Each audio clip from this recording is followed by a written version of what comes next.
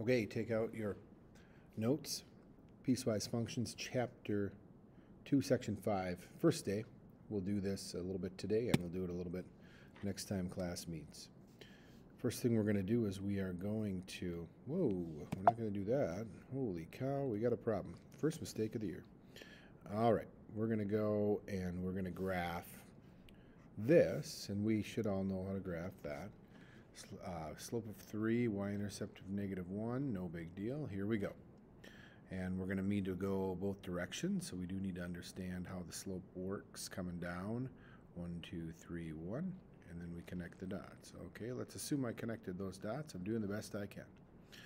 All right, so then we're going to have a lot of horizontal lines with this one, so let's go to 1, 2, 3, 4, and we're going across.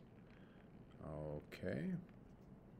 And then reminder of point slope. The nice thing about point slope is we have the point, which is 9, 3, and we have a slope of -1/2. So I can go to 9, 3, which I think is all the way over, and I can apply a negative slope. And I like to think about, you know, this was a positive slope, and now I'm going to do a negative. Up 1 left, 2, up 1 left, 2. I think I missed one there. Oh, I screwed up that one. Let's go here, let's go here, and let's go here. Okay, let's assume I got that right. All right, so none of us that are paying attention have a problem graphing those 3 lines. Now, what we're going to do today is we're going to say, okay, I only want to graph this one when x is less than or equal to -1. So I'm saying, what is the graph? And now I'm going to say, where are we going to graph it? And I'm going to say I'm going to graph this one from greater than -1, and I'm going to say less than 5. And then down here, this line, I'm going to say greater than or equal to 5. Now, when I change this, works better on a whiteboard, but I'll adjust. So now I'm going to get rid of this red line. So here's where it's -1. I'm going to get rid of all of this. You don't have to get rid of this on your paper. Just have the 3 lines. Okay. I just want to show you exactly what we're going to do. And it's like we all have no problem graphing these 3 lines independently. But once I ask you to do it, 3 different pieces on the same graph. Hey, pieces. Piecewise, coincidence? Oh, I think not. And now I'm getting rid of the green line, and I'm getting, oh no, I wanted to get rid of the green line. Oh, I got to go further. I want to get rid of the green line all the way up here to, and I can get rid of my mistakes, 1, 2, 3, 4, 5, all the way up to this point, okay. And then the blue line, okay, the blue line is -1, so all of this out here goes away, okay. And all of this over to the right of 5 goes away. I don't want to erase my green one there, though. So now we can start to see what we're going to have here when I have it this direction, but we do need to worry about these endpoints a little bit. So notice it says the red line is greater than, less than or equal to at -1. So I would be a closed circle here. The blue one is just greater than -1, so I have to have an open circle and an open circle. And the green one is going to have a closed circle there going to the right. So again, it's a function. The vertical line test passes. It's just I have 1, 2, 3 pieces of each of the individual graphs that we want. So one of the things we're going to do is we're going to write a function. So we put a big old f of x over here. We put a big old set of chicken lips right here, also known as braces. And then I like to just say, what are we graphing? And where are we graphing it? So this is a great way. So I'm going to have 3 different lines. If, where are we graphing it? If, where are we graphing it? If, where are we graphing it? Let's start with the blue line, and I'll get a blue pen to do the blue line. First thing I like to do is I like to calculate the slope. Up 1, right 1, up 1, right 1, up 1, right 1. The slope is 1, but in order to find the y-intercept, I'm going to need to keep going, or I'm going to need to use point slope. It's just easy to keep going. up 1, right 1, up 1, right 1, up 1, right 1, up 1, right 1. I believe it would cross at 4. Okay? So I have a slope of 1. So it's y equals 1x plus 4. But I'm doing it from here backwards, and that's an x value of negative 4. So I'm going to say if x is less than negative 4. Next, my red line. My red line is going to be easier to read because it does run into a y-intercept of 5. And let's calculate the slope. Up 2, right 1, up 2, right 1, up 2, right 1.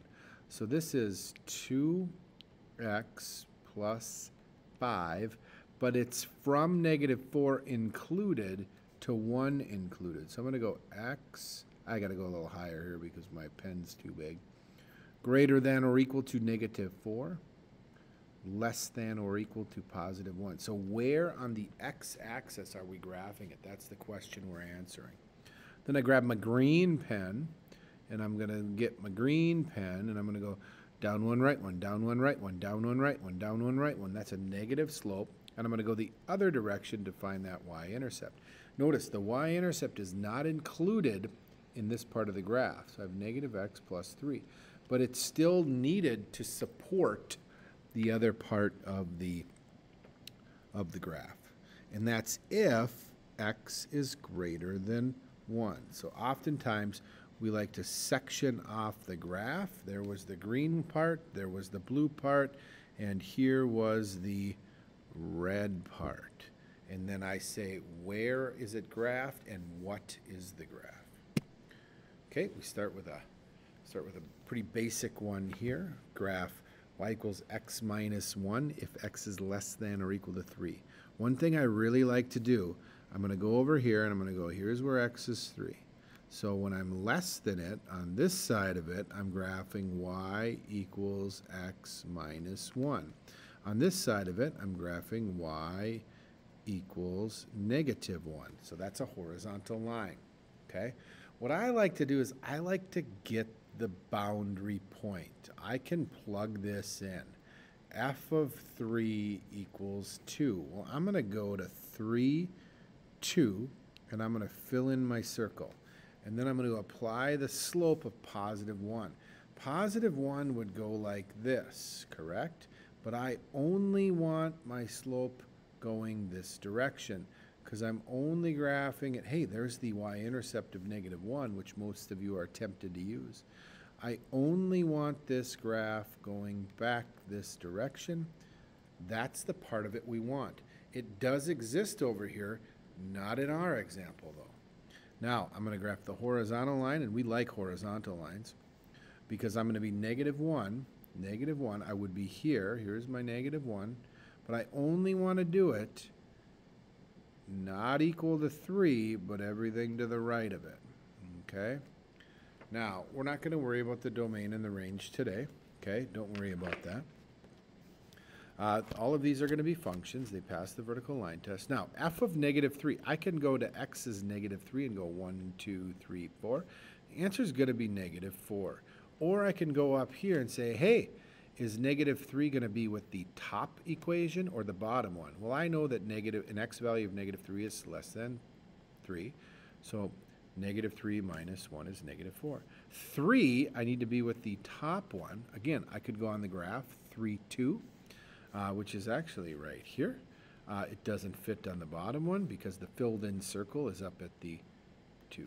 6 is greater than 3. I could go on the graph 1, 2, 3, 4, 5, 6, and I would be at negative 1. I could also go up here and say, hey, 6 is greater than 3. It's got to be that one. Let's try this one. Now my breaking point is negative 1. Oh, they mixed it up. To the right of it, I'm going to be y equals 2x plus 1. To the left of it, I'm going to be y equals negative 3. I kind of like to do the easier one first. So let's go to where x is negative 1 and go down to negative 3. Filled in circle. It's a horizontal line, and it's going this direction. Up here, I'm going to get that blue one so we can match up our colors. like a good little elementary teacher. And I go over here and I put in a -1. So f of -1 is equal to -2 plus 1 is -1.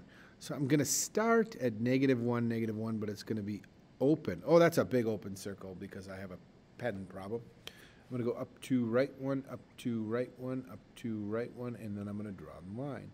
So I have graphed 2x plus 1, but I only did it where the values are, x values are greater than -1. I have graphed y equals -3, but I only did it less than or equal to -1. Either look at the graph or plug these in. I'm equal to here, it's got to be -3. I'm less than -1 there, it's got to be -3. 6 is greater than -1, it's got to be up there. 12 plus 1 is 13. So this is a good example down here that 613 is not on the graph, but you can read the equation to know which one you need to be using.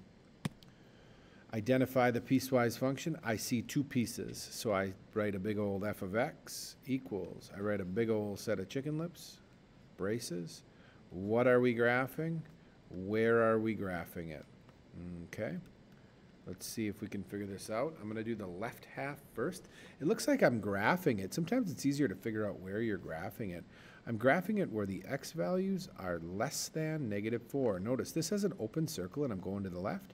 This one has a closed circle going to the right, so it's where the x's are greater than or equal to +4. Again, I'm talking about the x values. Some people get hung up on the y values. We don't worry about y for much of anything. When I'm talking about this one, I'd find 2 points. It looks like that's a point and that's a point. It looks like I have a slope of 2. Up to right 1, up to right 1, up to right 1, up to right 1, up to right 1. Oh, I got it all the way to 10. So I just chased it all the way to 10. So I got 2x plus 10. Y equals 2x plus 10 if x is less than -4. The other one is a horizontal, and it's where y is 7 of all the time. Remember, we're reading from over here. F of x or y equals this one. F of x or y equals this one. Okay, we got a triple now. We got a triple. Let's see if we can graph this sucker. There's a lot going on. So what do I got here? I got red. So I'm gonna make a little line here. Less than 1. There's 1. So I'm gonna graph y equals -x plus 2 over here. 1 to 5. 1, 2, 3, 4, 5. I'm doing a horizontal. That'll be easy. The horizontals are like free money, man. And then x is greater than 5. They wrote that backwards. We live in America. We should write it from left to right. It's okay, though. And then over here, I'm going to do 1/2 x plus 1. Okay, I'm going to start with this one. Again, I'm going to get a boundary point. And I'm going to do, for that top one, f of 1 is equal to 1. So I'm going to go to 1, 1, and I'm going to have an open circle. An open circle at 1, 1. Again, I have to be going to the left, so I want to think about a negative slope. I find one of the biggest problems people have with this stuff is the slopes. So a negative slope. So I got to go this way with it. Hey, there's that y-intercept we were looking for. And we go this direction. There we go. Very nice. Next, let's get a different color just for effect. Yeah, yeah. Okay, let's do purple. Gracie would love it. Horizontal line of y equals 2. Horizontal line. But I want to run it from here, and it's equal to, and I'm running it all the way to here where it's open, and I connect them. Okay, and now this one. This is where life can be slap you in the face a little bit, because fractions are not your friend, but you're going to be okay. Put a 5 in there. F of 5 for this bottom one is 5 over 2 plus 1/2. That's 3 1/2. What? 1, 2, 3, 4, 5. 1, 2, 3 1/2. And it's an open circle. Ooh, double open circle there. There's no value that satisfies this one at 5, but that's okay. That can happen. As long as there's not 2 of them, then it's not a function. Now, I'm going to apply a slope of 1/2. And there's a couple things I can do here. I could just go up 1, right 2, and just kind of bounce on the halves. There's nothing wrong with that. Did you know you could also go up 1/2 and right 1? Oh my gosh, pro move right there. Up 1, right 2. I'm a professional. Don't try this at home. Actually, you should. So again, I could go up 1, right 2, and I'm in half land, or I can go up a half, right 1, because all slopes could be written as a fraction. Oh my gosh, you can write a fraction with a fraction. Yeah, either way, you end up with this. Okay, so there's my piecewise functions. What are we graphing? Where are we graphing it? All right, this is actually number 1 from the homework, and the reason I want to start with it, and now you're all like, give me the homework, give me the homework. Just wait, hold your jets. All right, put that in there. I get a -2 and 3. So I'm going to go to -2 and 3, and I'm going to have an open circle, and I'm going to the left. So I'm going, this red one's going to the left. So I have a slope of 1. So I'm going to go here, and you're going to do this, and you're going to get this one, and this is number 1 on your homework. Because I get a question every time. So if you're doing this with a substitute, they're going to thank you, because everybody would have the same question. I'm here to help. All right, then we can do f of -2 is equal to +4 minus 1 is 3. I got to go to the same point. I got to go to -2, 3, and there's an open circle there, but now they're telling me to fill it in. Then fill it in. Who cares if you don't? If you have a pencil, which you should all be using, it doesn't matter that the open circle was red and the blue circle. It's just filled in. It doesn't matter. And now we're going to apply a slope of -2, and we are going to the right with the blue one. I'm going to go negative slopes go down, so I'm going to go down to right one, down to right one, and then we go this way. So it was open, and now it's closed. Let's assume I connected those. And again, we can look at the graph for 3. Oh, I didn't go far enough. So I can go up here. If I'm putting a 3 in, I'm going to be on the bottom one, because 3 is greater than -2. -6 minus 1, -7. And it would be -7 over here if I continued on.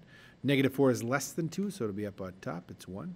And -2, I have to use the bottom one, but I get the same point. I get the -2, 3, because it ended up getting filled in. Good luck on that homework. It might tell you to do a domain and range. Don't do that right now. We'll do that another time. Also, they're going to ask you, is it a function? All of these are functions. They're all piecewise functions. So we are worried about completing the graph and finding the values. In the back pages, you have to write the graph. What are we graphing and where are we graphing it? Good luck.